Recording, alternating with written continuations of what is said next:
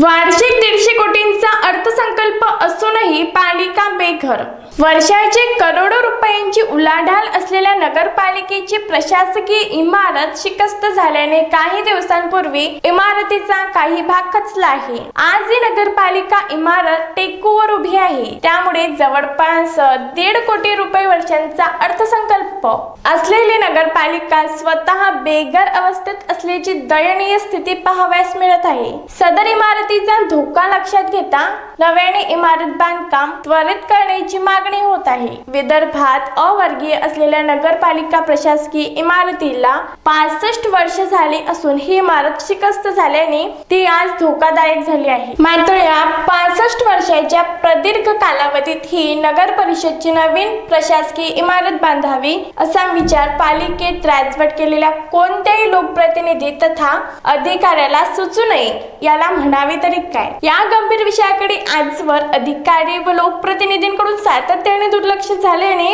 आज अधिक श्रीमंत असूनही येथील कर्मचाऱ्यांना या धोकादायक इमारतीमध्ये कर्मचाऱ्यांना जीवावर उदार होऊन काम करावे लागत असल्याचे भयावह वास्तव आहे। या प्रकरणामुळे कर्मचाऱ्यांमध्ये भीतीचे वातावरण निर्माण झाले आहे, तर त्याचा परिणाम कामावर होत असल्याचा दिसून येत आहे।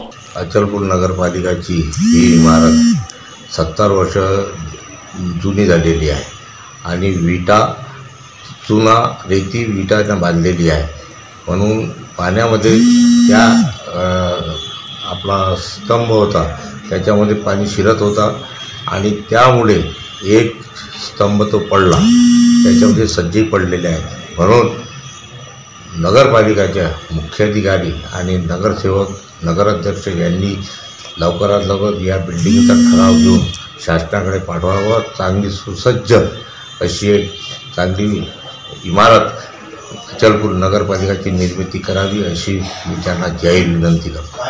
नगरपालिकेची इमारत ही खरं तर खूप जुनी आहे, 1956 मधली, आणि त्याच्यामुळे शिकस्त झाल्यामुळे भिंत पडली।